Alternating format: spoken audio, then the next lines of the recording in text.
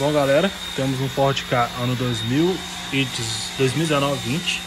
Carro aí com sua quilometragem baixíssima. Carro com seus 27 mil km. A cliente alegando que o carro está fazendo um barulho muito grande aqui no lado esquerdo, né? Lado do motorista. Então comecei a verificar os barulhos e verifiquei que estava com barulho aqui no farol, parecendo que o farol estava solto, né? Algo do tipo. Então fiz o reaperto dos faróis dos dois lados, fiz alguns outros ajustes, mas o barulho persistia, o que ela falava. Eu descobri outros barulhos, nada a ver com o que ela tinha falado para mim. Então comecei a verificar e esse carro, né, os modelos antigos, ele tem um problema meio crônico relacionado a amortecedor, tá? Então, de acordo com os diagnósticos de outros veículos, nós começamos a criar o nosso diagnóstico. Então o que eu fiz?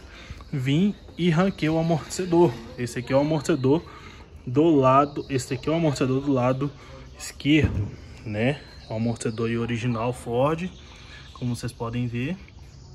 Só que acontece a ação desse amortecedor. Então, a princípio, eu desmontei para poder conferir se ele estava com folga na arte do amortecedor, né? Diferente do que eu achei que eu iria encontrar. Então, supondo aqui, ó, a força que eu tô fazendo com a mão esquerda, fazendo não tanta força, e todo mundo, quem sabe, mexe com mecânica, sabe que é quase impossível você conseguir fazer isso com a mão que você não tem força a baixar um amortecedor. Então aqui, ó, ele vai subindo bem lentamente, ó. Chega uma hora que ele para, tá? Então esse aqui é o lado esquerdo. Aí eu comecei a desmontar e verifiquei que ele tá com vazamento. Vazou, beleza? Aí substituí o lado esquerdo, né? Já tinha comprado os dois. Aí fui verificar o lado direito quando eu fui para trocar. Aí vem a surpresa, olha o lado direito como é que tá. E não fazia barulho do lado direito, fazia barulho somente do lado esquerdo. O amortecedor vazou todo. Mais do que o outro lado, por incrível que pareça. Vazou o óleo todo. Aqui, ó. Porque tem gente, tem mecânico, né? Eu tô falando porque eu já vi muita gente fazer, chegava onde eu trabalhava e a gente dava o diagnóstico e a pessoa tomava um susto. As pessoas faziam o que? Jogavam óleo no amortecedor para falar que o amortecedor estava estourado. Isso é a pessoa de mau caráter que faz uma coisa dessa, né? Então, eita, tá ruim mesmo, não tem problema.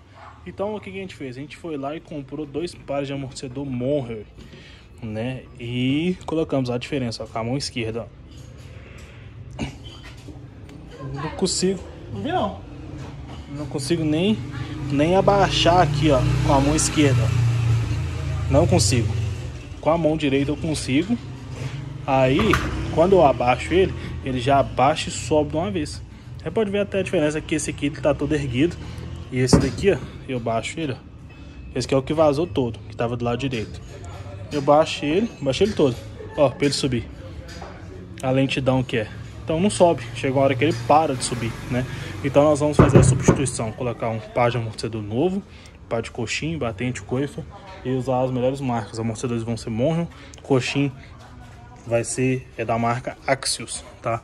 Então bora lá fazer a substituição. Então tá aí, Ford Ka 2019-20 com 27 mil km e o amortecedor estourou. Complicado, né? Hoje em dia tá difícil peça.